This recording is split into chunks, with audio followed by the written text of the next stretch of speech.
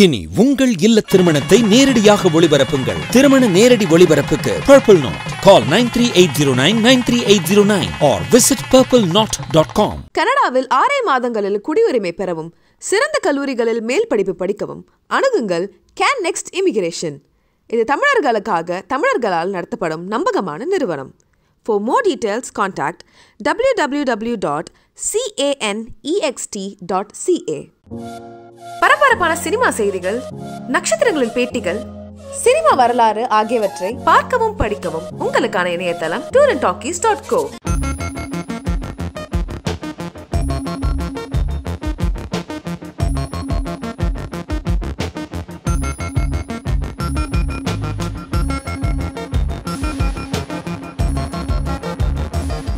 உங்களுக்கு தொடர்ந்து இந்த மாதிரியான படங்கள் நடுவில் மிகப்பெரிய பிரேக் ஆக்சுவலாக ஒரு படங்களே பண்ணாமல் இருந்தீங்க. என்ன பண்ணிட்டு இருந்தீங்க? உங்களுக்கு எப்படி ஃபீல் ஆனிச்சு அந்த டைமில்? ஃப்ரஸ்ட்ரேஷன்.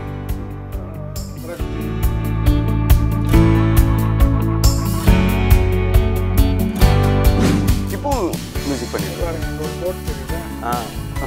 விளக்குறீங்கன்னா தெரியும்.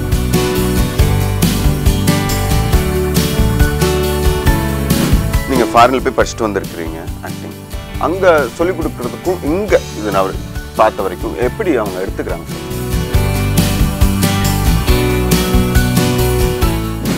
சரி சார், இப்போ வந்து உங்களுக்கு தொடர்ந்து இந்த மாதிரியான படங்கள் நடுவில் மிகப்பெரிய பிரேக் ஆக்சுவலாக ஒரு படங்களே பண்ணாமல் இருந்தீங்க.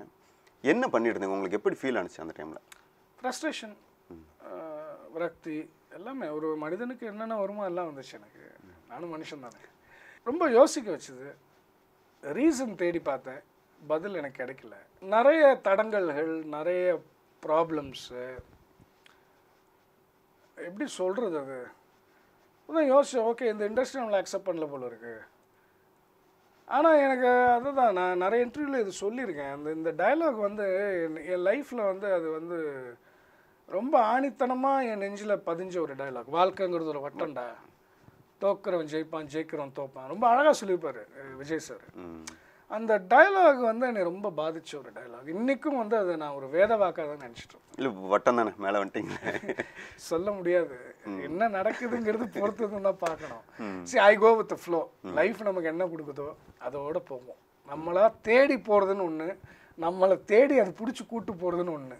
ரெண்டில் எதுனா அது பிடிச்சி கூட்டு போட்டு இப்போதைக்கு, அதுக்கப்புறம் தேடலாம்னு வச்சுருக்கேன். ஏன்னா தேடி தேடி தேடி தான் நீங்கள் கேட்ட கேள்விக்கு வந்து பதிலே இல்லாமல் போச்சு. இப்போ எனக்கு இந்த இவ்வளோ பெரிய கேப்புங்கிறது நான் தேடின கேப்பு தான் அது.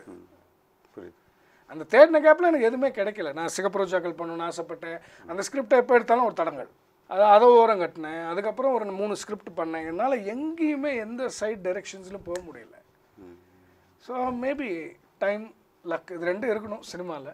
அது அதான் கொஞ்சம் ஸ்டார்ட் ஆகிருக்கோன்னு ஒரு சின்ன ஃபீல், அவ்வளோதான். கண்டிப்பாக ஸ்டார்ட் ஆயிருக்கு சார். சார், நீங்கள் Sathyaraj sir and Sakthi Chidambaram sir கூட சேர்ந்து பணியாற்றின மகாநடிகன் படம் பற்றி சொல்லுங்கள். அது சக்தி சிதம்பரம் சார் தான் வந்து பிடிவாதமாக நான் தான் பண்ணணும் அப்படின்னு சொல்லி பிடிச்சி பண்ணது. உண்மையிலே அவருக்கு ஒரு பெரிய நன்றி சொல்லணும். I enjoyed that character. ஏன்னா அந்த படமே ஃபுல்லாக ஒரு ஃபன் லவிங் ஃபிலிமு, ஒரு சட்டாயரு, பொலிட்டிக்கல் சட்டாயரு, அப்படி இப்படின்னு இருக்கிற படம்.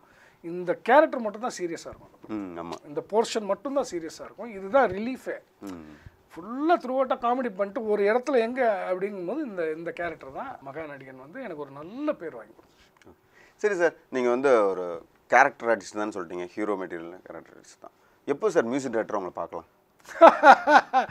அது கொஞ்சம் ரிஸ்க்குன்னா, நான் வந்து எப்படின்னா என்னுடைய ஓன் டைமுக்கு எனக்கு எப்போ தோணுதோ அப்போ தான் நான் உட்காருவேன். இப்போ மியூசிக் பண்ணிட்டு பாருங்க, அங்கே ஒரு போர்ட் தெரியுதா? அந்த இதெல்லாம் விளக்குனீங்கன்னா தெரியும். அது என்னுடைய இது mixer board. Okay okay. I sit and compose. I compose music. அது வந்து என்னென்னா I take a lot of time. எனக்கு என் மைண்டு வந்து ரொம்ப ரிலாக்ஸ்டாக இருந்தால் தான் நான் அதில் உட்காருவேன். இல்லைன்னா உட்கார மாட்டேன். டியூன்ஸ் வரும் அப்பப்போ, ஏதாச்சும் ஒன்று மைண்டில் வந்துகிட்டே இருக்கும். பட் நான் அதை ஃபுல்லாக இம்ப்ளிமெண்ட் பண்ண மாட்டேன். அந்த நேரத்தில் எனக்கு உட்காரும் போது நான் ஒன்று ப்ளே பண்ண ஆரம்பிப்பேன். ஏதாவது ஒன்று செட் ஆச்சுன்னா அதுலேருந்து டேக் ஆஃப் ஆகி 2-3 நாளில் முடிச்சுடுவேன். ஒரு சாங்க்கு ஒரு 3 days 4 days. Pavithra short film பற்றி சொல்லுங்கள் சார். நீங்கள் கேட்டிங்களா அந்த இவ்வளோ பெரிய கேப் அப்படின்ட்டு? அந்த ஒரு எக்ஸ்ட்ரீம் ஃப்ரஸ்ட்ரேஷன் பண்ண ஏதாச்சும் ஒன்று செய்வோண்டா அப்படின்னு தோணும்ல, அதுதான் பவித்ரா. ஏன்னா இவருக்கிட்டையும் நம்ம வந்து போராடி பார்த்துட்டோம், அப்பா கிட்டேயும். அவருக்கு என்ன ஒரு பயம்னா, நடிகனா இவனை கொண்டு வர ட்ரை பண்ணோம், எங்கேயோ ஒரு இடத்துல ஒரு சிக்கல் இருக்குது, டைரக்டராக நான் இன்ட்ரடியூஸ் பண்ணி அங்கேயும் சறுக்கிட்டான்னா அப்படின்னு ஒரு பயம் அவருக்கு இருக்குது. he has a confidence, ஆனால் அந்த ஃபியர் வந்து அவரை இன்னும் போட்டு இது பண்ணிகிட்ருக்கு. அந்த ஃபியரை உடைக்கிறதுக்கு தான் நான் பண்ணது பவித்ரா. அப்போ பார்த்துருக்கேன் படம் பார்த்தாரு, கரெக்ஷன்ஸ் சொன்னார். நான் சொன்னேன், நீங்கள் உங்கள் கரெக்ஷன்ஸ் நீங்கள் பண்ணால் இப்படி தான் இருக்கும், இதை நான் பண்ணியிருக்கேன், இது இப்படி தான், நான் உங்களுக்கு எப்படி பிடிவாதம் இருக்கோ அதே பிடிவாதம் தான் எனக்கு. அப்பா ஃபைனலில் வாய்ஸ் ஒரு கொடுத்துருப்பாங்கல்ல? ஆமாம், அது அப்பா தான் கொடுக்கணும்னு அடம் பிடிச்சி பண்ண வச்சோம். அது என்னென்னா ஒரு கிளைமேக்ஸில் ஒரு சின்ன மேட்டர் மாற்ற சொன்னார் அதில், அந்த லாஸ்ட் இதில் முடியவே முடியாது, முடியவே ஆமாம், இது வந்து நான் இப்படி தான் பண்ணுவேன் அடம் பிடிச்சி உட்காந்து. ஸ்கிரிப்ட் ரைட்டர் வேற ஒருத்தங்களே, அவங்க ரொம்ப அவங்க பெஸ்ட் ஸ்டூடண்ட் அப்படின்னு. ஆமாம், கண்மணி இமாக்குலேட்னு சொல்லிட்டு அவங்க இப்போ பிரிக்ல student, direction student, second batch. ரொம்ப ஹைலி இன்டெலெக்சுவல் கேர்ள் அவங்க.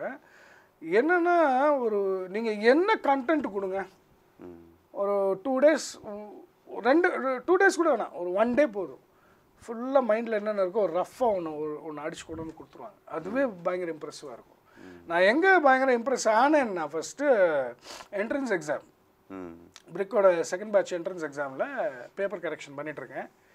இந்த பேப்பர் பார்க்குறேன், இது படிக்க படிக்க என்ன இந்த பொண்ணு வேறு மாதிரி இருக்குது, பயங்கர பிரெயினியாக இருக்கா, சினிமாவை வந்து அக்கு வேறு ஆணி வேறுன்னு பிரித்து போட்டிருக்கேன் அந்த பொண்ணு. ஸோ அந்த பிள்ளை வந்து பெரிய லெவலில் வருவாள் director. Touch wood, God plus, very talented girl. So நம்ம பிரிக்கை பொறுத்த வரைக்கும் டேலண்ட்ஸ் எங்கே ஜாஸ்தி இருக்கோ we grass that and we use it, அவ்வளோதான். மிகப்பெரிய ஒரு இயக்குனருடைய மகன் அப்படிங்கிறது உங்களுக்கு வந்து ப்ளஸ்ஸா மைனஸா? ரெண்டும் இருக்குது. அட்வான்டேஜும் இருக்குது, டிஸ்அட்வான்டேஜ் இருக்குது. அட்வான்டேஜ் என்னன்னு நினைக்கிறீங்க? அட்வான்டேஜ் ஆன் சோ சன், வெளியே போனால் ஓகே நடிகன் மனோஜ் அப்படிங்கிறது ஒன்று இருக்குது. Disadvantage no comments. சரி சார், இப்போ வந்து சிகப்பு ரோஜாக்கள் பார்ட் 2 நானே ரொம்ப எதிர்பார்த்துட்ருக்கேன். அது என்ன மாதிரியான கதையில் பண்ணலாம்னு நினச்சிருந்தீங்க? இந்த ஒரிஜினல் படத்துலேருந்து ஒரு தழுவல் தான் அது, அது ஒரு எலிமெண்ட் மட்டும் எடுத்துருக்கோம், வேறு ஜானரில் போகும். இயக்குனர் பாரதிராஜாவுக்கும் இந்த லீட் கேரக்டருக்கும் உள்ள போராட்டம் தான் அந்த படம். ஓகே ஓகே ஓகே, சைக்கோபேத்தட்டிக்கான ஒரு இது. ஆமாம், இயக்குனர் பாரதிராஜாவுக்கும் இந்த லீட் கேரக்டருக்கும் தான் சண்டே வரும் படத்தில். இவர் இயக்குனராகவே வருவார், அவ்வளோதான் நான் இப்போதைக்கு சொல்லுவேன். சார், பிரிக் என்ன மாதிரியான ஒரு நோக்கத்துக்காக ஆரம்பிக்கப்பட்டது? பிரிக் வந்து ஆரம்பித்தது எதனாலன்னா, அவர் வந்து எனக்கு அப்புறம் நான் கற்றுக்கிட்ட விஷயங்கள், நான் கற்றுக் கொடுத்த விஷயங்கள் வீணாக போகக்கூடாது. அதுக்கப்புறம் இதை வந்து இவர் எப்படி பிளான் பண்ணாருன்னா, ஃபஸ்ட்டு நான் இதை வந்து ஊரில் எங்கேயாவது ஆரம்பிக்கணும், தேனி பக்கமோ மதுரை பக்கமோ எங்கேயாவது ஆரம்பிச்சு, இது ஏழ்மையான இருக்கவங்க பாவப்பட்டவங்க ஒரு 10 பேர் வாங்கடா சினிமா தான்டா அப்படின்னு கற்றுக் கொடுக்கணும்னு ஆசைப்பட்டேன் அப்படின்னு ஆரம்பித்தேன் ஒரு விஷயம். அது நாளடைவில் போக போக எல்லோரும் ஒன்று கூடி பேசி, ஏன் சார் இப்போ அங்கங்கே இருக்குது, நீங்கள் ஒன்று ஸ்டார்ட் பண்ணுங்கள், உங்களுடைய லெகசி வந்து இருக்கணும்.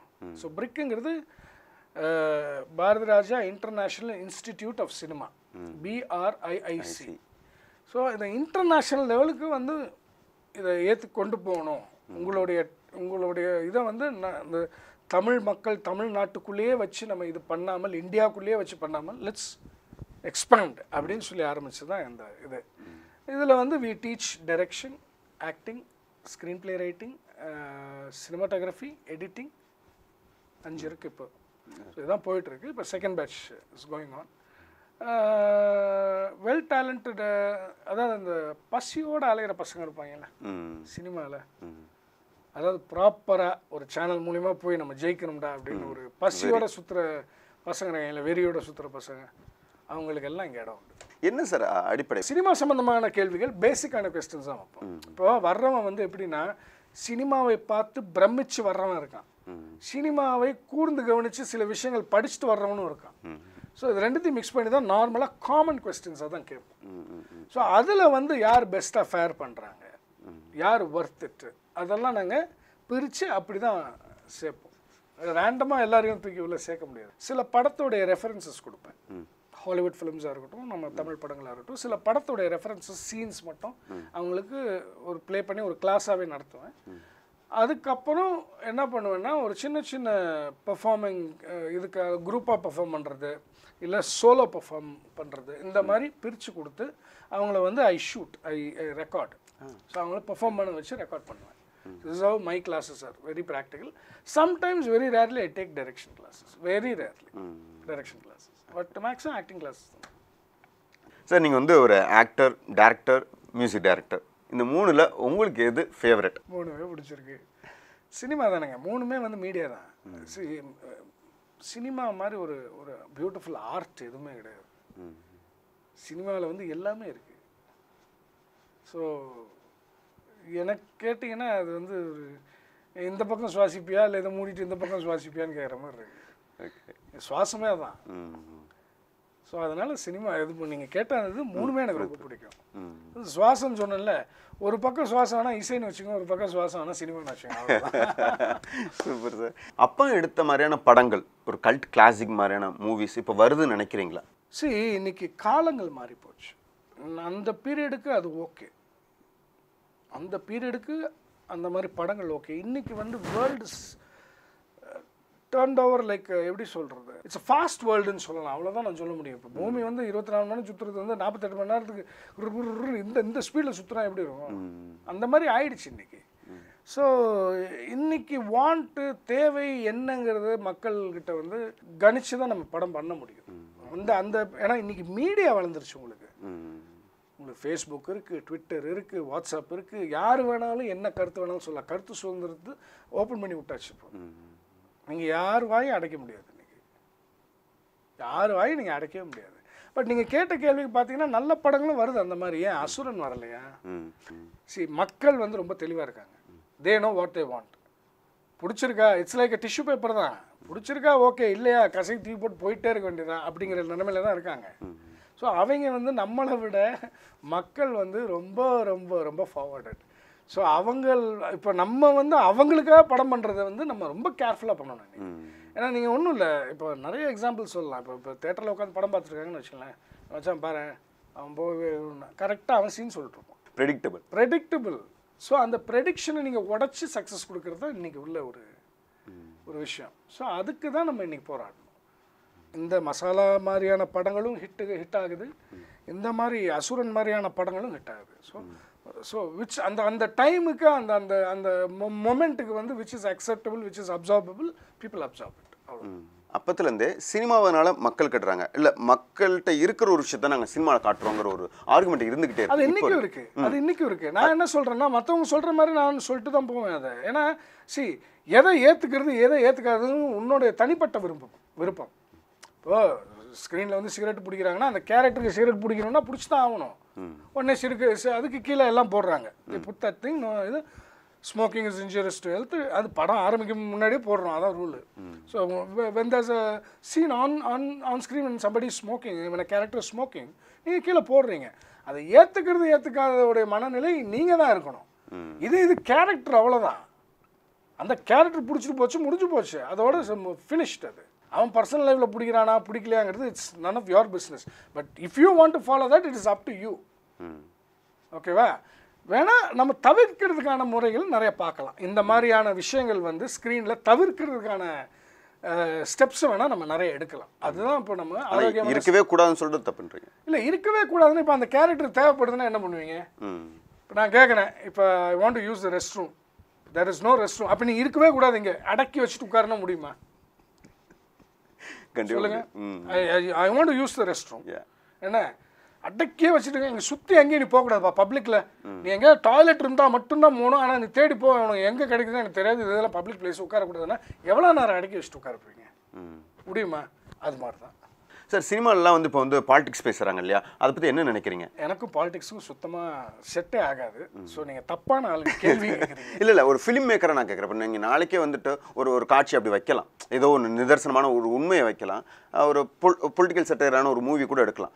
அதான் சொன்னல, கருத்து சுதந்திரம் யாருக்கு வேணாலும். இப்போ நான் வந்து ஒரு விஷயம் நான் பண்ணுறேன், வந்து ஒருத்தனுக்கு அது நல்லா தெரியும், ஒருத்தனுக்கு அது அஃபெண்டடாக தெரியும். So I accept both. Simple. பாசிட்டிவே நம்ம வாங்கிட்டு இருந்தோம்னா நெகட்டிவ் யார் வாங்குறது? நெகட்டிவும் இருந்தால் தான் நம்ம அலச முடியும். ஓகே, இவன் இப்படி சொல்கிறான், ஒரு பாயிண்ட் கூட இருக்கலாம்ல அதில். கண்டிப்பாக. இப்போ ஒருத்தர் நெகட்டிவாக நமக்கு வந்து வைக்கிறான்னு வச்சுங்களேன், இல்லை இது தப்பு உனக்கு தெரியுமா, நீ ஃபேக்ட்ஸ் தெரியாமல் நீ பண்ணியிருக்க, இதான் ஃபேக்ட்னா நம்ம அந்த ஃபேக்ட் ஆராய்ச்சி பார்க்கும்போது அது உண்மையாக கூட இருக்கலாம். ஸோ அதையும் நம்ம அக்செப்ட் பண்ணி தான் ஆகணும். பாசிட்டிவ் நம்ம வா லட்டு மாதிரி தான், தட்டில் லட்டு வச்சுக்கிட்டு கூட. ஆனால் நெகட்டிவ்னு வரும்போது அதையும் நம்ம அக்செப்ட் பண்ண கற்றுக்கணும் ஃபஸ்ட். சரி சார், இப்போ என்னென்ன ப்ராஜெக்ட்ஸ்லாம் போயிட்டு இருக்கு உங்களுக்கு? இப்போ மாநாடு போயிட்டு இருக்கு. அப்புறம் இன்னும் 2 ப்ராஜெக்ட் பேசிக்கிட்டு இருக்கேன். பட் அதான் நான் சொன்னேன்ல கேரக்டர் ஆர்டிஸ்ட் அப்படின்ட்டு. ஸோ ஸ்கிரிப்ட் வைஸ் யோசிச்சுட்டு இருக்கேன். கதை கேட்டேன், ஒரு நல்லா இருக்கு, பட் ஆப்டாக இருக்குமாங்கிறது ஒரு சின்ன ஆசிலேஷனில் இருக்கேன். கேரக்டர் தான், not a lead role, character தான். அப்புறம் வந்து டைரக்ஷன் பற்றி கேட்டிங்கல்ல, so 2020 should be my directorial debut. என்னென்னா ஒரு ஸ்கிரிப்ட், ஒரு ட்ரூ லைஃப் பேஸ்டான ஒரு ஸ்கிரிப்ட் ஒன்று இருக்குது. அதுதான் இப்போதைக்கு நான் சொல்ல முடியும். அது ஆல்மோஸ்ட் ஒரு இடத்துல அப்ரூவல் ஆகிட்டுருக்கு. அது ஒர்க் அவுட் ஆகிடுச்சுன்னா I will start my direction. மாநாடு படத்தில் உங்களுக்கு என்ன மாதிரியான ரோல்? இல்லை அதான் இப்போ மாநாடு பற்றினா, இப்போ வெங்கட் பிரபு எப்படின்னா அவர் வந்து கதையே சொல்ல மாட்டார். அதிசயமாக சொன்னார் கேரக்டர், இதுதாண்டா ஒரு போலீஸ் அப்படின்னாரு. ஓகேங்க ஃபைன் அப்படின்ட்டு. சில டைரக்டர்ஸ்னா அது ஒர்க் பேட்டர்ன் அப்படி கூட இருக்கலாம். But since I know him from childhood, எனக்கும் வெங்கட்டும் நாங்கள் சின்ன வயசுலேருந்து நல்ல பழக்கம். Family friends. ஆமாம், ஃபேமிலி ஃப்ரெண்ட்ஸ் வேறு. ஸோ அவர் என்ன சொன்னாலும் ஓகே தான் நமக்கு ஸ்பாட்டில். ஏன்னா because I know he wanted assassinate my character. அது வரைக்கும் எனக்கு நம்பிக்கை இருக்குது. ஸோ கண்டிப்பாக அதை பண்ண மாட்டார் அவர். நான் கேள்விப்பட்ட வரைக்கும் அவரே சொன்னார், டே கதையிலான்னு சொல்ல மாட்டேன்டா, வாடா சும்மா வந்து நடிச்சுட்டு போடாண்ணா. சரிப்பா ஓகே. உண்மையிலே வந்து இதுக்கு நன்றியை வந்து திரு சுரேஷ் காமாட்சி அவருக்கு சொல்லணும், ப்ரொடியூசரு. ஏன்னா என் மேலே ஒரு நம்பிக்கை வச்சு எனக்கு அந்த வாய்ப்பை கொடுத்துருக்காரு. வெங்கட் பிரபுக்கும் நான் நன்றி சொல்கிறேன். ஏன்னா வெங்கட் பிரபுவும் வந்து ஃபஸ்ட்டு நெகட்டிவ் இல்லைனா பாசிட்டிவ் எப்படி கொடுக்கலாம் அப்படின்னு யோசிச்சுட்டு இருந்திருக்காப்புல. இல்லைடா நீங்கள் எது கொடுத்தாலும் நான் பண்ணுறேன் அப்படின்னு. சரி பண்ணுவேன்ல, okay okay fine, okay you are இந்த இது அப்படின்னாப்புல. So I have to thank தம். இந்த தருணத்தில் அவங்க 2 பேருக்கும் நான் வந்து நன்றி சொல்லி ஆகணும். ஏன்னா பிகாஸ் ஒரு ஆப்பர்ச்சுனிட்டி. அதான் நான் சொன்னேன்ல, வாழ்க்கை வட்டம், அந்த வட்டம் கொஞ்சம் மேலே ஏறுதோன்னு ஒரு சின்ன அல்பா. இல்லை இப்போ சாம்பியன் நல்ல ஒரு பேர் வாங்கி கொடுத்துச்சு, பேபி வாங்கி கொடுத்துச்சு இல்லையா? இல்லை சாம்பியன் அதான் இப்போ சுசீந்திரன் சாருக்கு பேசினேன். சார் இந்த மாதிரி மாநாடு பண்ணுறேன் சார் அப்படின்னா, வாழ்த்துக்கணும் சார், சாம்பியன் எல்லாம் எனக்கு மாநாடு இல்லை சார், முதல் நன்றி உங்களுக்கு தான் சார் சொல்லணுன்னு. சுசீந்திரன் சார் வந்து ஐயோ is a beautiful human being, fun loving person. அவருடைய காமெடி சென்ஸ்லாம் வேற லெவல். ஐயோ உண்மையிலே செம்மையாக இருந்துச்சு. அந்த டீமே செம்ம டீம். ஆக்சுவலாக சுசீந்திரன் சாருக்கு எப்பொழுதுமே ஒரு காமெடி ஆர்டிஸ்ட் தேவையே பட மாட்டாங்க. ஆமாம், யாரை வேணாலும் வச்சு பண்ணிவிடுவார் அவர். ஆனால் அவர் பயங்கர ஹியூமர் சென்ஸ் ஜாஸ்தி. அவர் பயங்கர ஹியூமர் சென்ஸு. ஒர்க்கெல்லாம் மிரண்டேன் நான். ஐயோ பாப்பா எப்படின்னா அவர் நடிச்சு காட்டுவார், சொல்லி முடிச்சு ரெடி டேக் சார் இப்போ தான் சார் டேக் போகிறேன் வாங்க வாங்க பட்ட நான் அடிச்சு விட்ருவேன். செம்ம ஃபாஸ்ட்டுங்க, சரியான ஸ்பீடு. அதே மாதிரி இப்போ நம்மலாம் எப்படின்னா, இப்போ மற்ற ஷூட்லலாம் பார்த்துருப்போம், பேப்பர் பேடு சீனு தான், டைலாக் இது க்ளோஸ்அப் இது மிட்டுன்னு இப்படின்னு. பேப்பர் பேடு நான் அவர் கையில் பார்த்ததே கிடையாது. எல்லாம் இங்கே தான், ஸ்பாட்டில் எல்லாம் இங்கே தான். அவருக்கு தெரியுது என்ன ஏது. அதுதான் ஒரு சிறந்த இயக்குனர் அவர். He knows what is doing. அவருக்கு என்ன தேவையோ அது மட்டும்தான். கரெக்டாக எல்லாமே இதுக்குள்ளே வச்சுருக்காரு. அதுதான் நான் ரொம்ப பிரமிச்சு பார்த்தேன் அவர்கிட்ட. நல்ல டீம். அண்ட் உண்மையிலே அவருக்கு ஒரு பெரிய நன்றி சொல்லணும். ஏன்னா சாம்பியன் ஒரு படம் கூப்பிட்டு கொடுத்தாரு. ஐ லவ் தட் கேரக்டர், செம கேரக்டர். சிம்பு எஸ்டிஆர் ரொம்ப வருஷம் கழிச்சு கம்பேக் கொடுக்குறாரு. உங்களுக்கு அவரோட காம்பினேஷன் இருந்துச்சா அந்த ஃபர்ஸ்ட் 2 நாள் ஷூட்டில்? இல்லை எனக்கு இனிமேல் தான் ஷூட்டு. இல்லை காம்பினேஷன் இல்லை, பட் பூஜை அப்போ போயிருந்தோம். வெரி நைஸ் பர்சன் அவர் சிம்பு. ரொம்ப ஜோவியல், ரொம்ப கேஷுவலு. நம்ம ஸ்க்ரீனில் பார்க்குற சிம்புக்கும் நேரில் பழகிற சிம்புக்கும் நிறைய வித்தியாசம் இருக்குது. இது இப்போ தான் கொஞ்சம் அந்த பரிச்சயம். முந்தி பார்த்துருக்கேன் அவரை, இது ஹாய் ஹலோ அதோட சரி. இந்த பூஜையிலேருந்து அதுக்கு முன்னாடி அவரோட பர்த்டே பார்ட்டி போயிருந்தோம். போயிட்டு விஷ் பண்ணும்போது அப்போலேருந்து தான் ஸ்டார்ட் ஆகும். எல்லாருக்குமே வந்து ஈஸின்னு நினைப்பாங்க. ஒரு ஃபேமிலி பேக்ட்ராப்பில் வந்துட்டு ஒருத்தர் பெரிய டேரக்டராக இருந்தாலும் ப்ரொடியூசராக இருந்தாலும் நடிச்சிடலாம், ஈஸியாக இருந்துடலாம். ஆனால் அப்படி இல்லைங்கிறது வந்துட்டு நம்ம சொன்னால்தான் தெரியும். அதுக்குள்ள நீங்கள் உங்களுடைய ஹார்ட் ஒர்க்ஸ், ஏன்னா இப்போ ஃபாரினில் போய் படிச்சது உங்களுக்கு மியூசிக் தெரியுங்கிறதுலாம் வந்துட்டு எத்தனை பேருக்கு தெரியும்னு எனக்கு தெரியல. தெரியாது. ஸோ ஈஸியாக அவங்க வந்துட்டு என்ன அப்படிங்கிற மாதிரி தான் நினைப்பாங்க. பட் இது வந்து ஃபுல் அண்ட் ஃபுல் உங்களுடைய இன்னொரு ஃபேஸையும் காட்டுற மாதிரியான ஒரு விஷயமா தான் இருக்கும்னு நினைக்கிறேன். ரொம்ப நன்றி சார். உண்மையிலேயே உங்களை எல்லாம் சந்திச்சதில் ரொம்ப சந்தோஷம். I thank you all. இன்ன வரைக்கும் சர்வே பண்ணுறது உங்களை வச்சு தான். ஏன்னா நீங்கள் ரசிக்கலைன்னா நான் கிடையாது. ரொம்ப நன்றி.